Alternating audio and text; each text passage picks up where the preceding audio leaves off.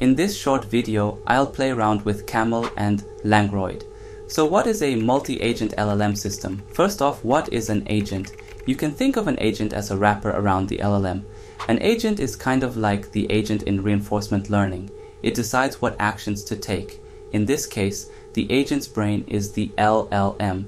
A multi-agent system is just an ensemble or a collection of multiple agents. A popular example is MetaGPT, a multi-agent system that takes a one-line requirement as input and outputs user stories, competitive analysis requirements, data structures, APIs, documents.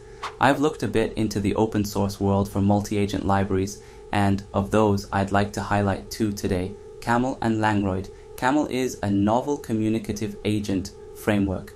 In other words, it's a multi-agent framework. It is both a research paper and a Python library.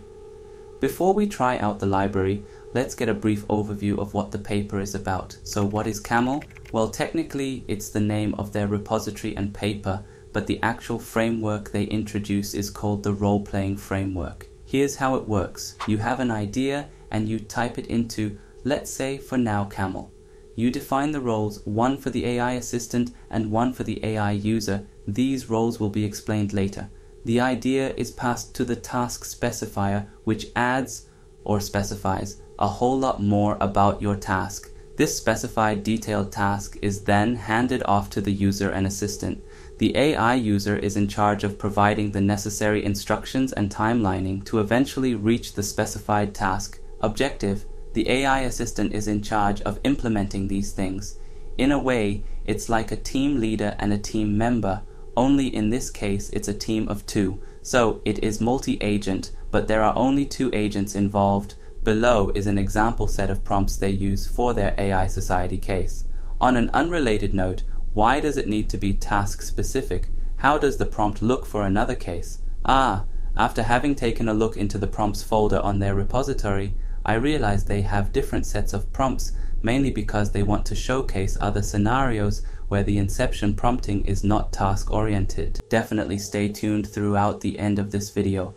If you guys haven't followed me, I highly recommend that you do so you can stay up to date with latest AI news. Lastly, make sure you guys subscribe, turn notification bell like this video, and check out previous videos because there is a lot of content that you will definitely benefit from. So that thought, let's get right back into the video. Hey, great, now let's try out their library. Let install, make sure you're using Python 3.9 plus.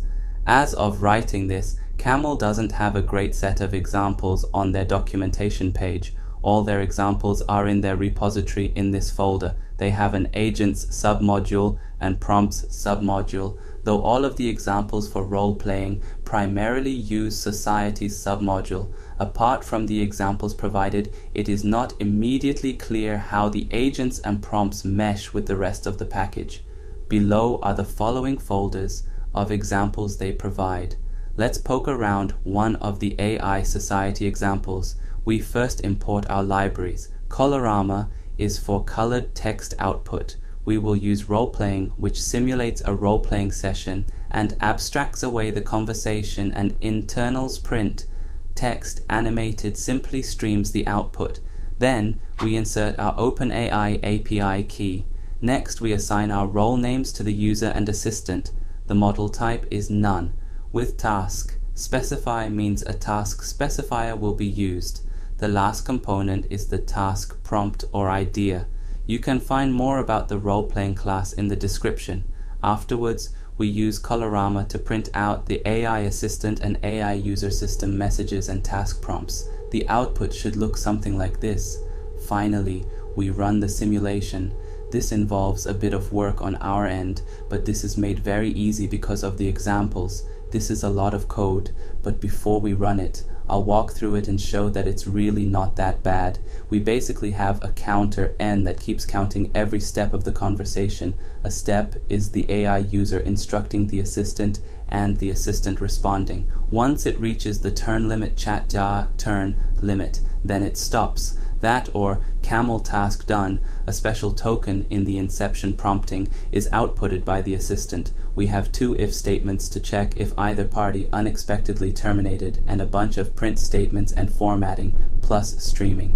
Besides the basic code for looping and terminating the multi-agent conversation, the main method is roleplay session.step. That's it. Below is a snapshot of a bit of the output. It gets pretty long. This single run cost about $0.5.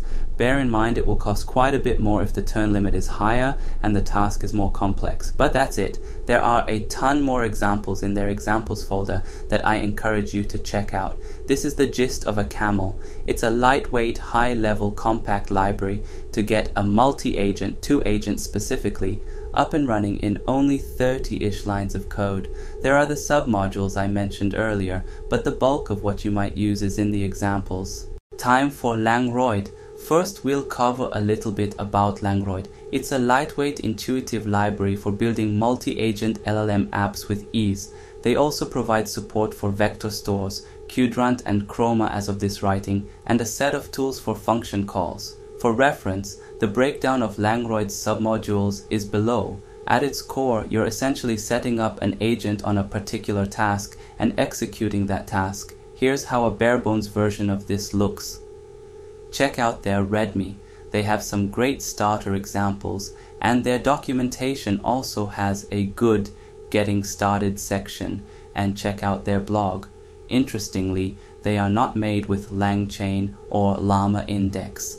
Let's install Langroid is much easier. For brevity in this blog post, I'll cover just a simple demo from their page. I'll be covering the 3 communicating agents example, a toy numbers game where when given a number n repeater, agents LLM simply returns n even, agents LLM returns n2 if n is even, else says do not know.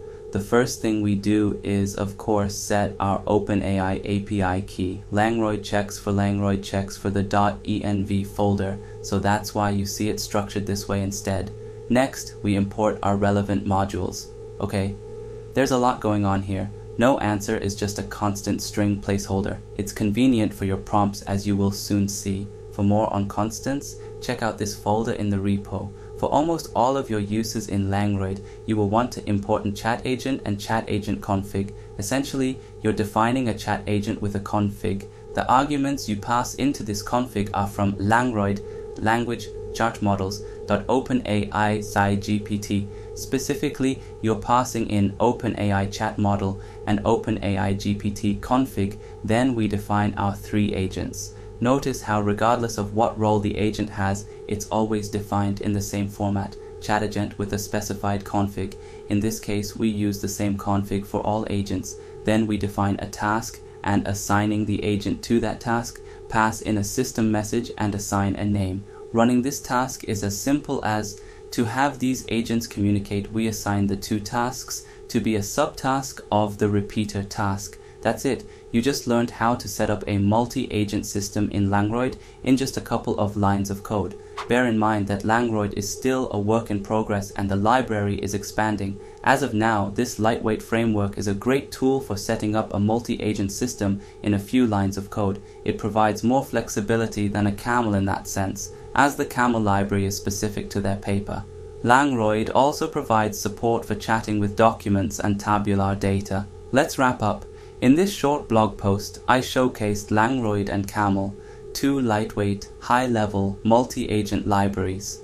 Both of these libraries have a lot more customization under the hood, and I encourage you to delve further into them.